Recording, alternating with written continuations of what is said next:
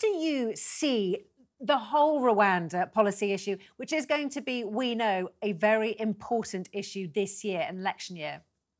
Well, having just listened to Charlie's astonishing defence of the government's procurement policy, I'm dying to hear what he says about Rwanda, but because this is a total shambles of government policy.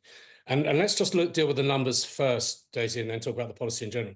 So there are 200,000 claimants, of which the government claims to have cleared 112,000. Of those 112,000, 4,500 are regarded as too complex cases. They haven't been cleared. And 35,000 are what are known as unresolved cases.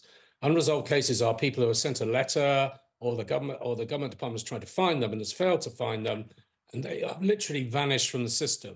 So the 112,000 figure is already 40,000 off. It's a complete fudging of the numbers. And there are another 100,000 people whose applications have yet to be dealt with. So this has been, in terms of the Home Office and in terms of government policy dealing with refugees who are already in this country, it has been an absolute unmitigated failure. And it's a failure born of Rishi Sunak a year ago, almost to the month, coming up with his 5 pledges and claiming he was going to be able to solve this problem. James Cleverly, the Home Secretary today, said he could stop the boats coming across over the next year, and Downing Street has refused to back that. So there's not even an agreement now between Downing Street and the Home Office about what to do about people who are coming into this country. And Rwanda, well, yes, for a start, if they are going to try and send tens of thousands of people to Rwanda, actually the capacity of the Rwanda Migrant Centre, which is bizarrely called the Rwanda Hope Hotel, which is going to be somebody's sense of humour coming out, that capacity is only 10,000 people. So they can't deal with the overflow anyway.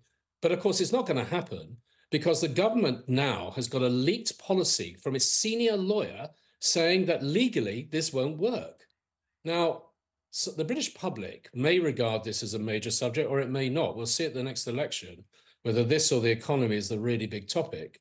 But if they do regard this as a serious topic, and they probably do, how are they supposed to judge Rishi Sunak and the government he's running, which has contradicted itself, is fudging the numbers, and has no real solution? The Rwanda policy was invented to appease the Tory right. The bill that's going through Parliament now will be proven to be illegal.